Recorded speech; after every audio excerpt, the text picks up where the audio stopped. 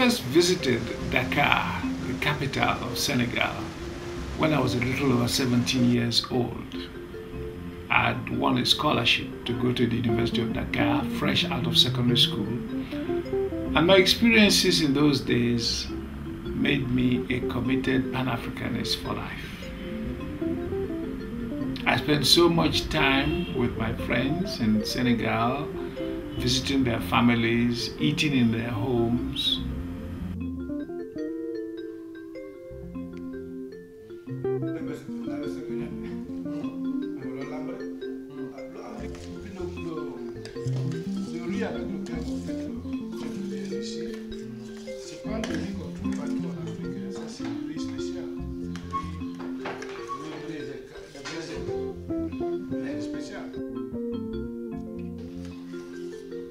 I realized that all over Africa were one and the same people.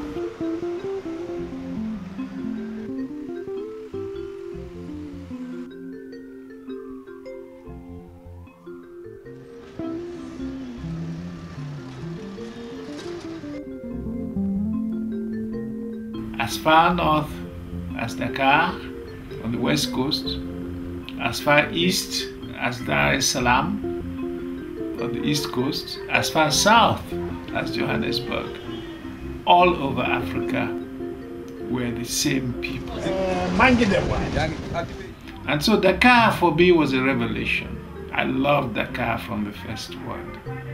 I loved the beaches, I loved the sea, I loved the smells, I loved the people, their generosity, their hospitality. I don't know why. I love Dakar. I love the pace of life. I love the sound of the language. I find their women beautiful, elegant. In fact, apart from Bombay in India, I've not seen such elegant women anywhere in the world.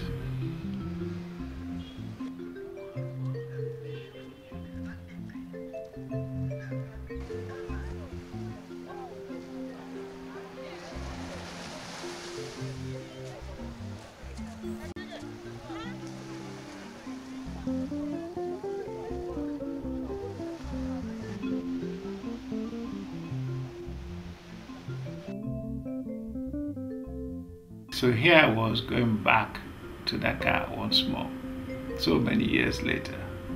I've been to Dakar many times in between, of course. You can imagine what a great pleasure it was for me to be going back to Dakar.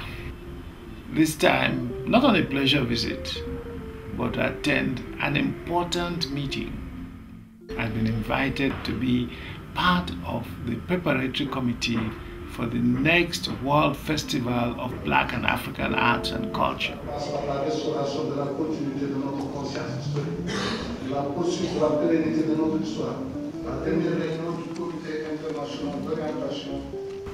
The first one took place in Dakar in 1966, in the first heady days after independence. The second one, which everybody in Nigeria knows about, took place here in Lagos in 1977, FESTAC77 it was called. And now there's going to be another big gathering of African artists and intellectuals in Dakar, Senegal this time again.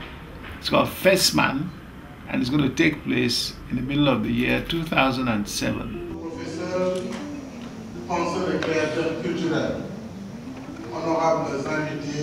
This festival of Black and African arts and culture is an occasion for people from all over the Black world to come together, look at our history, look at our culture, and think of our future, plan for our future, plan for the dignity of the Black man, of the African at home on the continent, the African abroad in the diaspora, the African in North America, in South America, in the Caribbean, those who were taken away during the slave trade, but who are our people because they come from our land.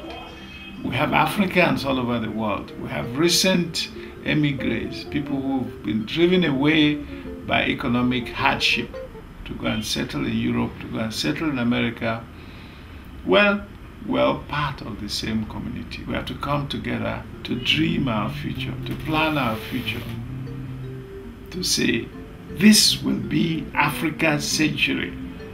We are going to regenerate the world, but first we have to regenerate our continent.